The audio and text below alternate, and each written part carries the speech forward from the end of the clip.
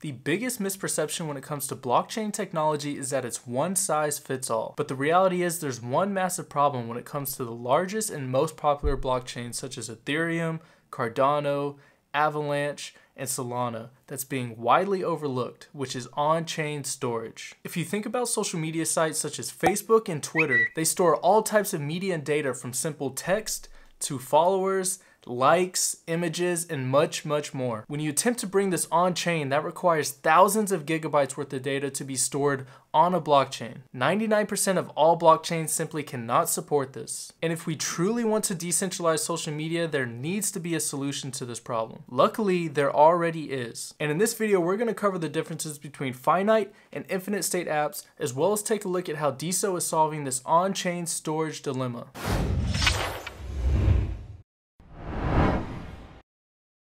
So first, let's start with what these legacy blockchains are good at. All general purpose blockchains on the market were built to support what we call finite state applications. These are applications where the amount of data or state that you have to keep on hand for each user is, well, of course, finite. For example, in order to build a financial app, all you really need to know in order to validate transactions is the value of each user's account balance. Users could transfer funds between each other millions of times, but at the end, all you really need to store is a few numbers indicating what the final balance for these users are. Essentially, all of decentralized finance, or DeFi, utilizes finite state applications. All of the major blockchains were built specifically to support these kind of applications, and they are very good at it, which is why DeFi is now a multi-billion-dollar industry. This works great for the world of finance, but as we move outside of that and into decentralized social media, things really start to change. Social media apps are what is known as infinite state applications. These are apps where the amount of data you need to store grow indefinitely with the number of actions that each user performs. For example, let's consider a typical social media app. Users sign up for a profile, they add a profile picture,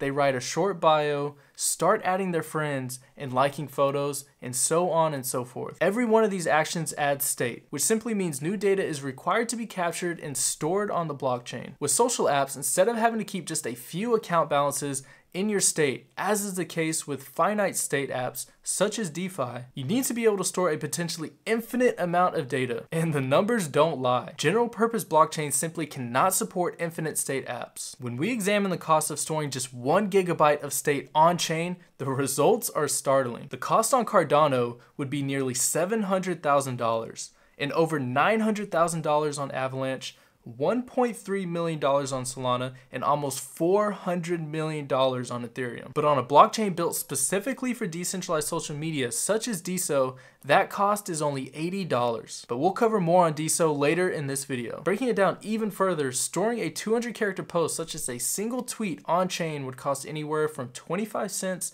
all the way up to $1 or even more on any of these blockchains. With literally millions of tweets being posted every day, this cost would add up very quickly. The end result is that all general purpose blockchains have to impose storage limits in order to remain viable. This has resulted in skyrocketing storage fees that make it prohibitive to build infinite state apps on them. And that will only worsen as these chains become more popular. Nobody is trying to build infinite state applications on these blockchains because it is impossible to do so at a low enough cost or without breaking them. But as I alluded to earlier, this is where DeSo comes into play. DeSo is custom built from the ground up to power social applications. And that means that all of the data that it stores and indexes follows a known schema. Profiles are stored and indexed differently than posts, which are stored and indexed differently than follows, which are also stored and indexed differently than likes, and you get the idea. I know this is a bunch of technical jargon, but to put it simply, in software there is a concept known as database indexing. This is essentially the way that you structure and store information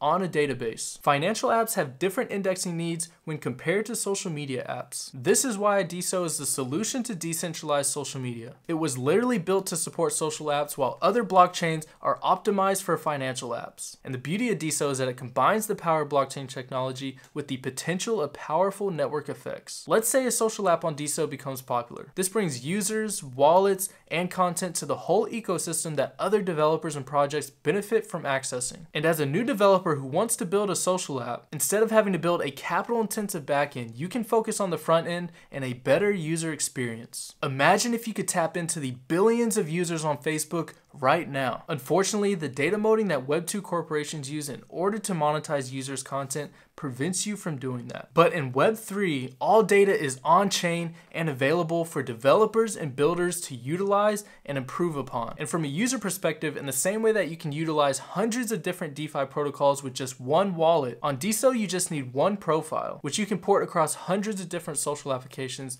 instead of having to create a new profile and rebuild your following on every application you use. When it comes to infinite state apps and decentralized social media, the possibilities are endless thanks to DeSo. If you wanted to get started today, I suggest heading over to deso.org and checking out the ecosystem. Just be aware, once you get a taste of decentralized social media, it's going to be very difficult to go back to Web2 social apps.